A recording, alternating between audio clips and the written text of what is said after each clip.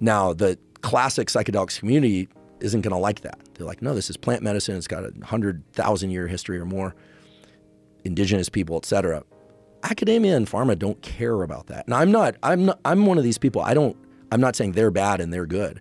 I'm saying that it's humans again. So why are universities suddenly okay with the idea of discussions about psychedelics in front of their top tier donors, the people that literally supply the blood to the university?